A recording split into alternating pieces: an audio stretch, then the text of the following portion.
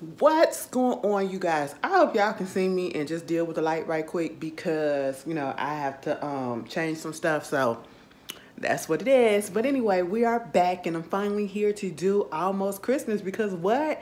It's almost Christmas. What y'all doing for Christmas? Okay, put it down in the comments. Y'all going out visiting family, or are y'all hosting something or whatever, or you just chilling by yourself? I will be chilling by myself, talk to my people on the phone and all that stuff, FaceTiming and all that. My sisters was here this past weekend, so we got all that out the way. But hey, it is what it is. I'm actually in a good mood because, as y'all already know, I get a little depressed around the holiday season at the end of the month. But I'm here. I'm good. You know what I'm saying? Which I'm so glad. And I watched this movie, Almost Christmas, and I will say this. Almost Christmas is not one of those movies that I watch constantly because for a time, it wasn't even on streaming services, right?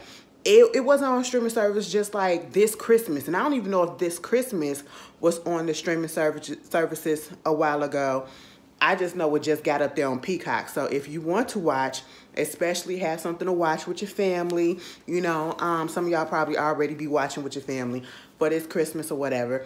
Go watch it. Both movies are on Peacock, okay? Most of the movies that I have reviewed are on Peacock right about now. But anyway, so we get up into Almost Christmas. Almost Christmas it's hilarious to me, okay? I remember going to the movies to see this, and it was a good time. It was a good time. Again, if it's black casted and it look like it's gonna be funny, we gonna go see it no matter what, okay? And mostly because Monique was in there. It was when Monique was going through a lot of stuff that she was going through. I think this was probably like one of her last major roles before all of that, controversy happened with her. And when I tell you Monique made this movie, it was Monique and what's his name? JB Smoove. JB Smoove playing Lonnie and Monique playing Aunt May. They made this movie so hilarious. I was just, it's one of those things that I forgot how funny it is, because I'm not going to lie. It's been a minute since I watched this movie, but the standout has always been Monique and then Lonnie. So, there's that. But this movie is a feel-good movie. Again, another wholesome black movie, okay? We have successful black family coming together for the holidays. And unfortunately, this is one of the first holidays that they having, or one Christmas that they're all getting together since the matriarch of the family, their mother, has passed away. Now you got Danny Glover playing the dad, and you have Monique playing Aunt May, who was the mother's sister.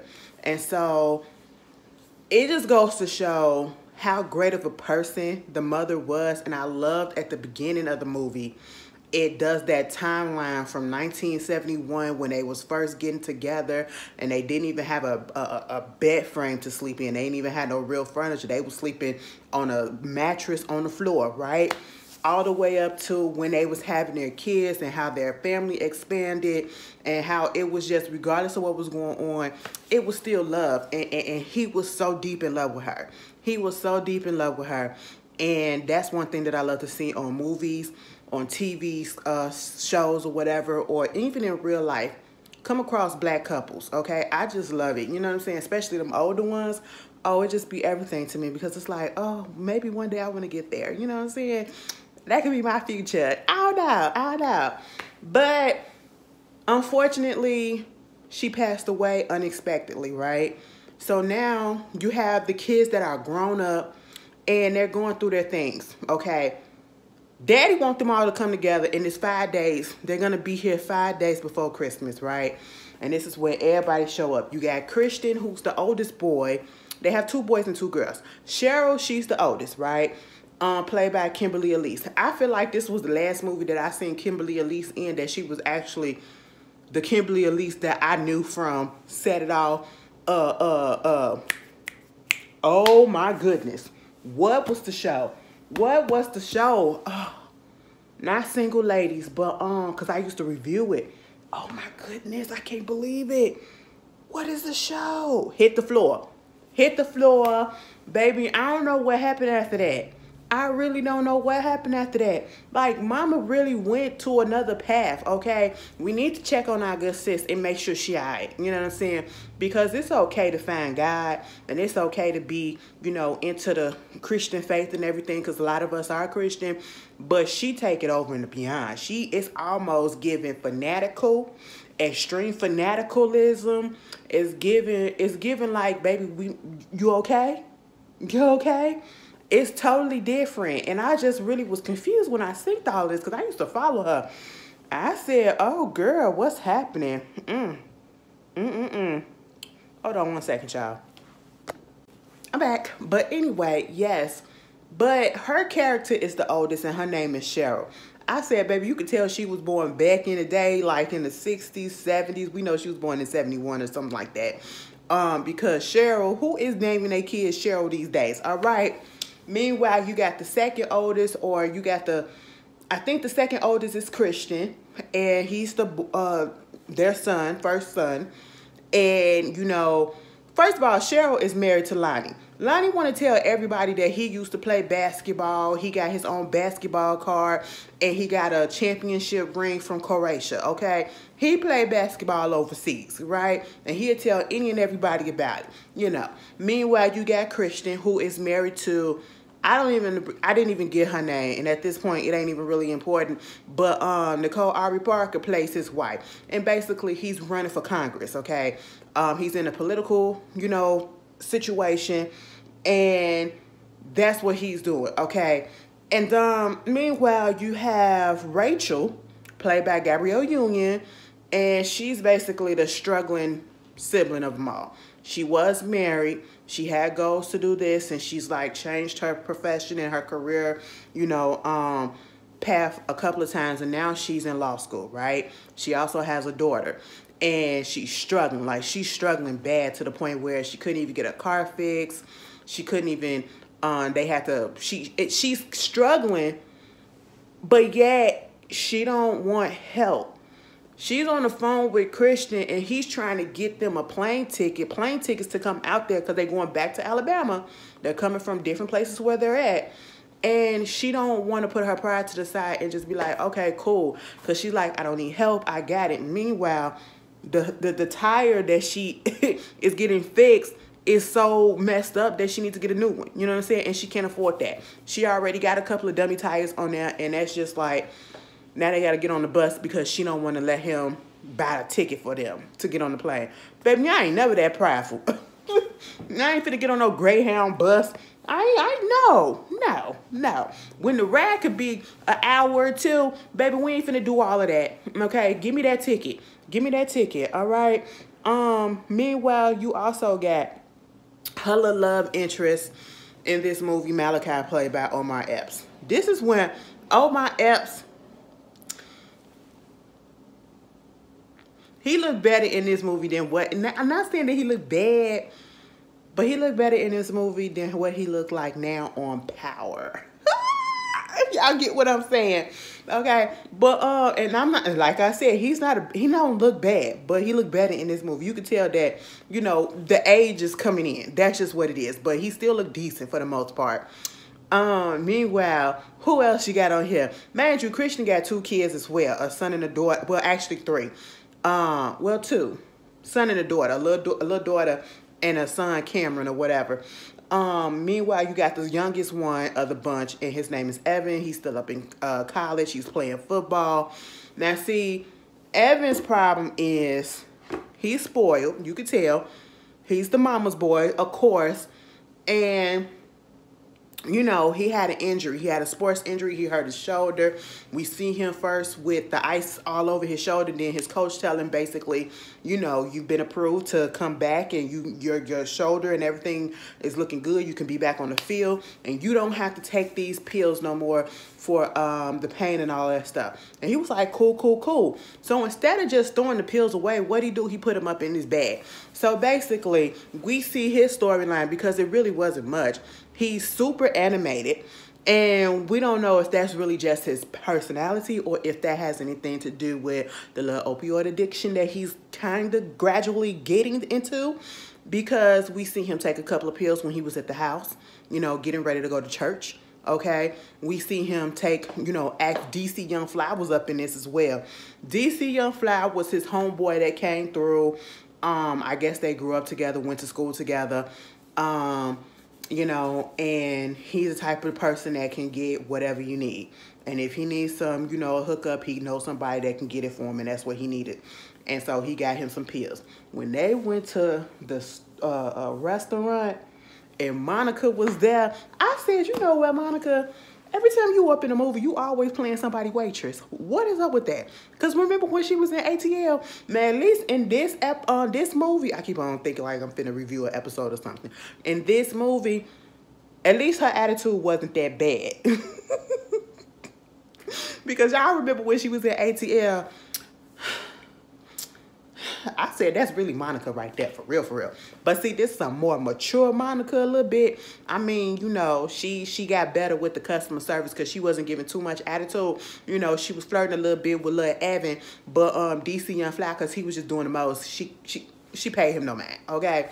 But anyway, so you got that going on. And then it was DC Young Fly's character keep on, you know... flirting with Aunt May, and she was like, I got vibrators older than him, okay? You know, and that whole comedy relief of the movie was needed, because there was some parts on here that was a little heavy. You know, you dealing with the death of a loved one, and you know, you dealing with sibling rivalry. What is this on my shirt? You dealing with sibling rivalry, sibling discord, and all that stuff. And at one point, when I was watching this, I said, one thing that I don't like sometimes about these movies, when it comes together, when it's having like a family movie and it's about the family coming back together, I just don't like it when they say, or when it's always like at least one or two siblings, no, two siblings are going at each other. They have an issue with each other. They're fighting, you know, it's a long time animosity built up and everything, so they're going back and forth.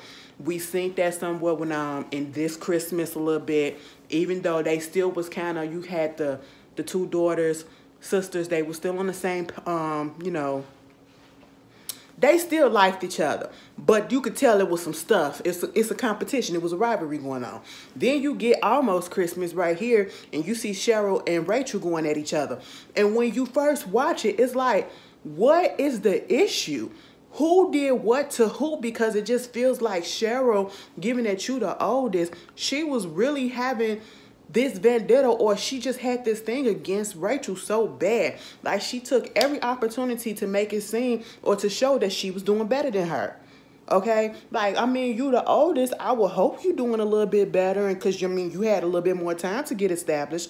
You know, you clowning her because she no longer married. She got divorced, and she's struggling, talking about she working at the Waffle House to pay off her, you know, now what, you trying to be an attorney after you was trying to do veterinarian and all this stuff. I said, oh my God. And nobody stepped in and told that lady to stop. Like, at that moment in time, I was like, why are y'all doing this? I wanted some real backstory. I know, mind you, the movie was almost 2 hours long anyway. And I love the fact that they put the bloopers at the end too. But I wanted a little bit of backstory, like a little flashback to get to why Cheryl and Rachel had the issues that they had. And I know when they was at the end and they do come together, because eventually that did happen, they came together and all that, you know, it was one of those, I looked up to you type of situation. No, I looked up to you and I thought this of you. No, I thought this of you and all this stuff. Okay, so then why was y'all going back and forth, and why was y'all being so nasty to each other? I need to understand that, okay? Meanwhile, Rachel, her daughter was getting her together. Because again, she that type of person that, listen, I don't need your help, okay? I got it myself. I could do it all myself. I'm independent and all of that. That's fine or whatever. But it's okay to want to have somebody to help. You can't do it all the time. I want to know if Rachel a Capricorn.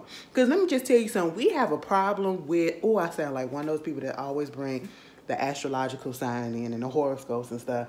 Damn. But I'm just saying, because listen, sometimes we don't like to ask for help. No, a lot of times, 100% of the time, we don't like to ask for help. It pains us to ask for help. We want to figure it out, and we want to exhaust every single option and possibility there is before we muster up the gall, okay, and put our pride to the side to ask for help. That's what she was doing. She couldn't even let Malachi, who was a friend of hers from when they was in school, I guess they had a little thing for each other, and he's back in town for the Christmas break as well. And so that's played by Oh My Epps. Couldn't even let him help her take her bags up. I mean, okay, you could be independent, but if that man want to help you, them bags was really heavy. You know, you ain't got to do everything all the time. It ain't going to make you seem like you can't do nothing. Like, damn, people just be trying to be nice or whatever. And her daughter had to get her together about that. When my principal or when my teacher or whoever said, oh, you got some nice hair. Oh, because you think because I got my braids, I can't do this and I can't do. I said, you know what? I can't stand a person like that. Okay? I really cannot stand a person like that. Baby, take the compliment. Take the girl, let me tell you something about. I was at work today, and I just don't understand. I do not understand, how do you wake up in the morning, and this is, I'm sorry, we're gonna have to put this on pause because it just bothered me for a second. It just I don't know, it just came back to me. I was at work today, and I just don't understand how you just wake up and you just come out the house. If you know that you got strong body or that's older, and then you go and work out or you doing a strenuous activity that causes you to sweat or whatever, that's fine. But at least make sure your hygiene is together, okay? Because there's no reason why you should be musty so early in the goddamn morning, and then it's just so strong and potent. Because that's how I was when my coworker came to work today. I don't understand what was happening. I really don't. Okay, and it just makes me feel like what some of these things been saying on the internet and social media about how certain people do not take a shower every day. This is why we need to take a shower every day, and we need deodorant. I don't care which kind you use. You need to put some on. Because my goodness, I mean, just was flunking around everybody. And we all just like, God damn. I just had to put that out there because it was bothering me so bad. But anyway, we get to that. Cheryl and Rachel, baby, they burnt up each other's food. Well, it was actually Rachel that did that because Cheryl put that macaroni up in the oven. Rachel gonna come through and take it off the top shelf, put it on the bottom shelf, and put her dressing in the oven on this first shelf, and then gonna turn it up twice as high. She said twice as high, half the cooking time. No, baby, that ain't how it work. It cooked too damn fast and it burnt it up. Now y'all got to do it all over again. Meanwhile, the daddy, before they was getting the people to come, he was trying to find a mama tin of recipes. She had the tin can that she put all of her recipes in, and she was trying to make the, I think it was like a sweet potato pie. Couldn't find it, was trying to make it off of memory and off of taste or whatever. And of course he messed it up, okay? And so he was frustrated at that. And I was just like, you know what? Y'all see y'all daddy look old as hell. That's what Aunt May said. It was like, ooh, I didn't know you look this old, man.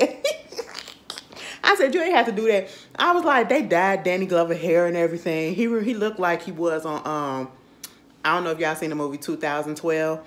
Yeah, when he played the president on there. Oh, he bothered me so much because he had got teeth. You could tell he had got some new teeth. All right, and they was a little bit too big, and he didn't know how to talk with them. Okay, so it was, you know. And so with him, we see him go down to a shelter before the people come. Well, while they was coming in, the kids was coming in. He goes down to a shelter, and this shelter been in their family, well, close to his wife, because her family had to go to the shelter or something like that when Aunt May was born because they couldn't, you know, afford stuff and all that. And so she just took a liking to this shelter, helped everything out about it, you know, helped keep it up. Once she got on her feet, once she got married and everything, we saw one of the directors and owners of the shelter was Gladys Knight. Gladys. Okay, I said, look at Gladys. Look at Gladys, you know? And so it was cute. just to see him, you know, going into that memory of her and just seeing her all the time. And then when he got that photo of her and him, and he was just saying, oh yeah, you look so good, girl. You look good, girl. I said, oh, baby, I can't wait. I get into a real relationship, baby. I'm gonna love up on mine, okay? I'm just gonna tell you that. I got a lot of love to give, okay? But anyway, so that was cute, right? Meanwhile, we get to Christian. Christian, like I said, he's trying to get, you know, I don't know if it was in the Senate or just Congress in general. He's trying to get up in there, right? He's trying to get on the hill. And he has this campaign manager, white guy. You've seen him before on plenty of other things. I just can't remember his name. And he just, mind you, your wife told you don't do business and don't be on the phone with the business or whatever while you out here enjoying your family. Just enjoy your family. It's just 5 days. Cut it off, okay? But instead of doing that, he brings a campaign manager so that he can do the work. But yet the campaign manager is telling him, you know, one of their biggest backers and donors backed out. And so now they're partnering up with this other person, this other company, who is all about rezoning in that neighborhood, in that particular area. And also what's in that area, part of that rezoning situation is where the shelter is, okay? He didn't understand how deep the shelter was to the family, to his mother, until his daddy had to tell him when he found out, because they had put it on the newspaper. Now, see, he wasn't trying to let it get out there yet, because they do convinced him, like, once you get the nomination, once you get in there, you can go in there, you can change any and everything that you want to. And so he convinced him that that was going to be cool. Next thing you know, it's already on the newspaper. You know what I'm saying? And so the daddy was mad. But eventually, I'm glad that, of course, you know, he came to his senses, and he didn't take the meeting, or he didn't take that team with the people that was doing the rezoning and all that stuff. You know how they do with black folks. They always try to take our land and shit. You know what I'm saying? Put a supermarket through it, and we can't even go up in there because it's too goddamn expensive. I ain't got time for it, okay? I ain't got time for it. Building lofts, because that's what they wanted. Building lofts and stuff, and we can't even get in it. You know, gentrification like mug, okay? Meanwhile, you got that going on. Then also, Aunt May was like a background singer for just about everybody, okay? And it was the way when she first came onto the scene and she got out the car, and you could have swore she was a superstar herself, okay? And then she had her hair pent up. Now, she went in there to go cook, and she got another wig. Baby, she said, I'm going to change my clothes. That means I'm going to change my hair. This is my cooking hair and my caftan, okay? Baby, that food that she cooked them on that first night, and they made that little boy try that food, baby, I would have threw up right in front of her face. Like, you will not try me like this, okay? All this type of food from different places or whatever. Baby, the way her and Lonnie was going back and forth, it was hilarious, okay? And Lonnie is a do-dirt nigga. Like, how do you go to the store because your wife is telling you to pick up a few ingredients? It seemed like they was gonna make some banana pudding, because that's what the ingredients, I heard some bananas or whatever in there too. And then you get flirted on, and you flirt back with somebody that was working there named Jasmine, played by Carrie Hilson. And baby, Carrie Hilson is beautiful, okay? I said, God damn, too bad you just, but she cute as fuck, okay? We can't take that from her. But this says a lot about her. Okay, you knew who he was because of the sports, and because I guess her daddy knew the sports players and all that stuff. But at the same time, she actually was attracted to him. And that's not saying that he's not an attractive guy. It's just because of the age thing. And I'm just like, you looking for a daddy too? Is that what it is? And then the next time he come up in there, she go tell him to come in the back and showing her thong and all that stuff. And they go do it in the back on your job. And then Rachel had came up in there. And of course, Jasmine knows Rachel, because I guess Rachel was friends with Jasmine's older sister. All right. And so, the phone kept on blowing up because Lonnie kept on texting her and everything. And she was like, oh, who is that? You know, and I don't even think Rachel asked to see who it is. She said, look, don't we look cute together? Baby, when she saw that picture, she said, oh, you know what? You could come over to our house for for Christmas. You ain't got to spend it alone, because she said, you know, she ain't want to spend Christmas alone or whatever, but that's what it seemed like she gonna have to do. Plus her man that she just met 2 days ago is gonna fly her out to Chicago. That's where they stay at. They stay at Chicago. I said, oh my goodness, why would you do that? Okay, the whole time, and I'm thinking, Cheryl, you judging Rachel and your own front yard ain't even together. Your household is trash, all right? And she knew it. She knew it. And so when they invited that girl to the Thanksgiving, Christmas, whatever, it was one of those situations where Rachel and Cheryl, after the food got messed up in the oven, they was going at it again in the kitchen. And then they was trying to, you know, see who gonna make their food first over again. And so they had both reached up into the cabinet. And that's where they found the mama's tin can that had her recipes in there. And so that caused them to bond a little bit, right? So at this point, it's like, we cool. We cool.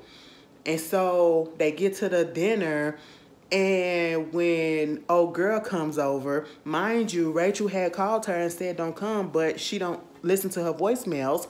And so she came anyway. I mean, at least she came with a dish. I ain't gonna lie, that was okay to me. I said, because if you would have came empty-handed, what are you doing here? All right? But at the same time, I was just like, girl. And I know Rachel was feeling some type of way. You know, she didn't want the girl to know that she knew who Lonnie was and all of that stuff, whatever. Rachel was having second thoughts because her and Cheryl was in a good place already. And so I'm just sitting there like, no, after all this time that she been coming at your throat just because y'all bonded over y'all mama's recipes, if y'all ain't got the situation and the trouble out as to what it was that got y'all in the place that y'all at, baby, still do what you had to do. And truth be told, you did what you had to do. Because even though that they weren't in a good place, she still was looking after her sister, even though she was using it for her own advantage, okay? I don't care what nobody say. I would have did the same thing. You call me petty, vindictive, or whatever, I'm going to do what I have to do, okay? Baby, I'm the only one that's going to make my sister look stupid. Ain't no nigga going to make my sister look stupid, okay? We not finna have that. And so, you know, when they found out that he was cheating and said that he was there taking care of his old mean grandmama Cheryl. Mind you, his wife's name is Cheryl. And that's when Cheryl got up and said, I'll show you who grandma is, and got the shotgun. And when Monique said, when Jasmine was like, can you tell me who this is? And I was like, this is his wife, bitch. Oh, don't call me a bitch, dumb bitch, young bitch, mean bitch. Come on, Lonnie, if you gonna bring one of these hoes up in here, make sure they got some sense. That was the line of the movie for me, okay? Baby, when Rachel and Cheryl was coming down those steps and they was moving and they was pushing each other, and Monique said, push your bitch again. Push your bitch again. That shit was hilarious, okay? It was Monique throughout the whole movie. It was just her. I just feel like it wouldn't have been the same flavor if Monique nor Lonnie would have been there, okay? But mostly Monique for me, you know. So basically, Lonnie is done, okay? Meanwhile, you know, the family also had another situation that was going on because the father was thinking about selling the house. And he kept on looking at the papers ever since the movie first came on. You know, he was just pondering if he wants to sell this house. And I wouldn't be upset at him if he wanted to sell the house because it's full of a lot of memories. His wife is no longer there.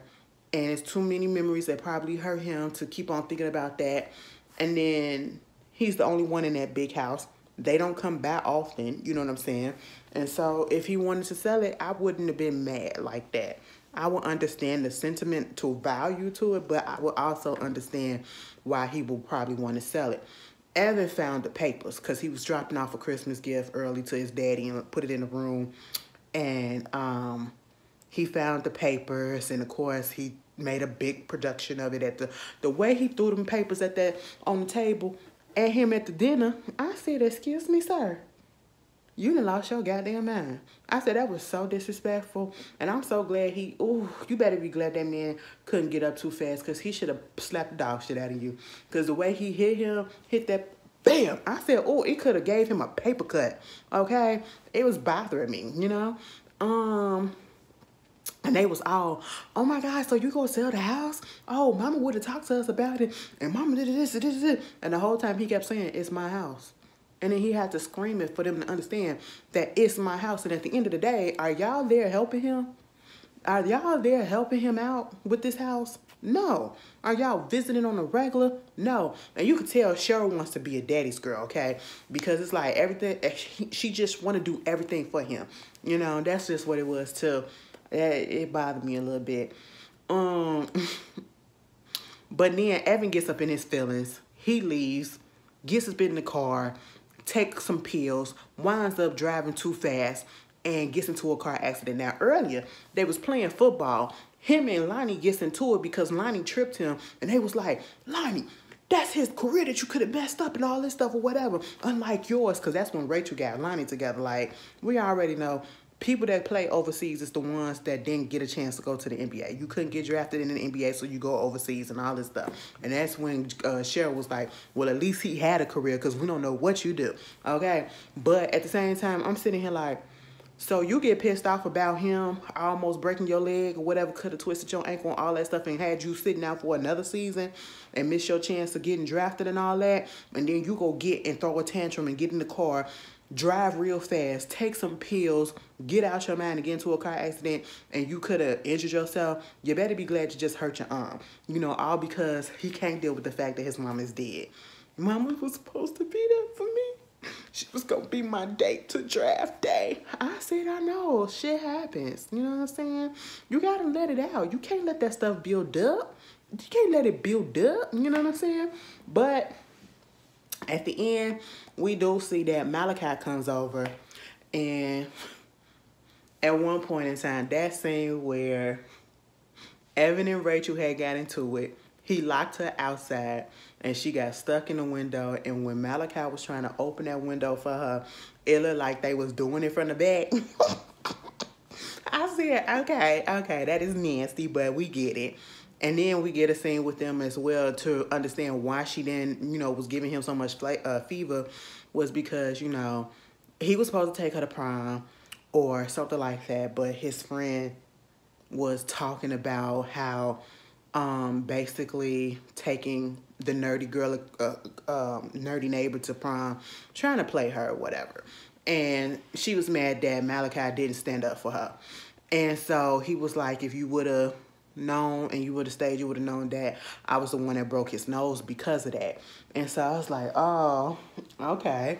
And so he came back and he was dressed up as the prom, and she went in the house. Now, let me just tell you this.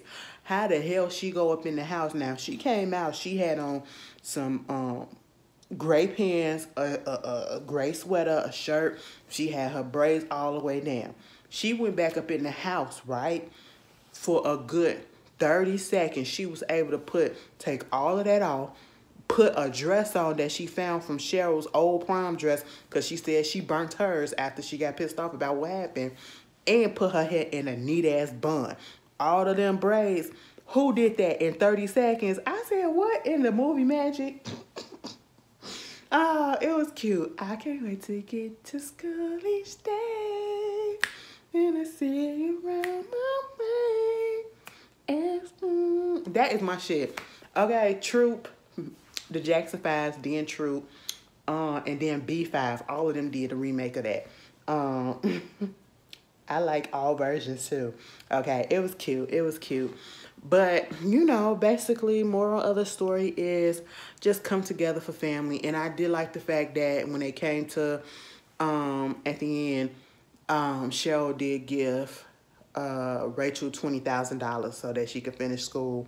So that she was like, if you're going to represent me in my divorce, you need to finish law school. So here's $20,000. I said, oh, that was cute. That's cute or whatever. And that's just how it was. Everybody got together and everybody was cool, you know, and they decided not to sell the house. This is one of those movies, like if you need something that's not serious, that's gonna make you laugh, and especially if you're, you know, I'm black and you like black movies, black Christmas movies or whatever, this is one of those ones along with This Christmas that's very feel good, wholesome, funny. I liked it. I like it. If you want to laugh, just go ahead and pop it on. It's on Peacock, you guys. And if you don't see me, and if I don't see y'all, or I should say, before Christmas, have a Merry, Merry Christmas, okay? Peace, y'all.